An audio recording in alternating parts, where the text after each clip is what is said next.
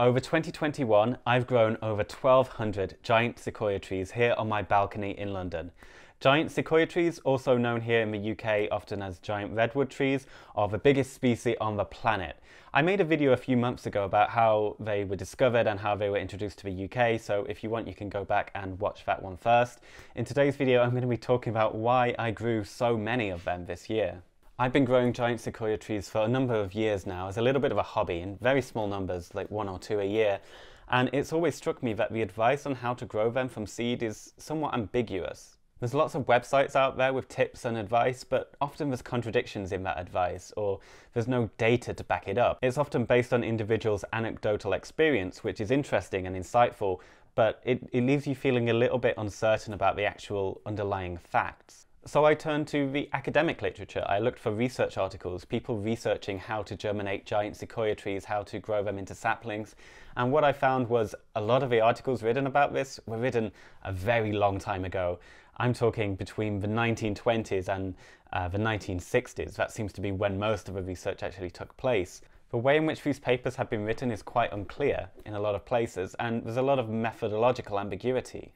In some of the more recent papers where the methods are more clear, it seems to be based around a laboratory environment where you can control everything to a microscopic precision, and a home grower can't really do that. So I decided to do the work myself. I designed an experiment to find out the data on what works and what doesn't for home growers like me. The first variable that I wanted to look at was how to prepare the seeds for germination. The first treatment group was sown as soon as it arrived from a wholesaler. No treatment from me. The second treatment group was soaked overnight in water and then sown. I then did a number of treatment groups where I built upon that overnight soaking in water with a number of periods of cold stratification. Cold stratification is essentially putting the seeds in a refrigerator for a period of time. It simulates the passing of winter, so the seeds start to think that they're coming into the springtime when you take them out of the refrigerator and they start to warm up, essentially. For each of those seed preparation treatment groups, I then split the sample into 3 to be sown in slightly different ways. The sowing treatments related to conditions that most home growers could find within their own homes. The first group were placed on a south-facing window with full sun for a lot of the day. The second group were placed in a shaded but not dark part of a room. The third group were placed in a dark cupboard. Each of these treatment groups had its own germination container. These were sealed plastic containers within which there was a slightly damp piece of kitchen roll on which the seeds were placed, and each one had 150 seeds. I then duplicated some of these treatment groups using seeds from a different wholesaler just to try and mitigate any sample variability that might have been playing a part here. In total, I sowed well over 3,000 seeds for this experiment, each one of which was checked on a daily basis after sowing for 6 weeks. A big part of the process was data logging. Every time a seed germinated, I had to take that seed, log it in the database, assign it an individual germination number, and then I'd take that seed, plant it in the nursery tray of compost around ½ centimeter beneath the surface. I then check the nursery trays daily, and once a germinated seed penetrates the surface of the compost, then it's considered born and assigned a tree identification number, which is associated with its germination number. In total, over 1,200 seedlings reached the point of birth in this experiment, producing a useful amount of data over the effectiveness of different seed and tray treatments. While a lot of the advice online focuses on the period of cold stratification, here shown on the x-axis, I actually found the position of the germination container had a much larger effect. Germination containers that were placed on a shaded shelf germinated at the highest rates throughout. And it's interesting that even if you have a long stratification period, if you don't put the tray in the right position, your germination rate is still going to be really low.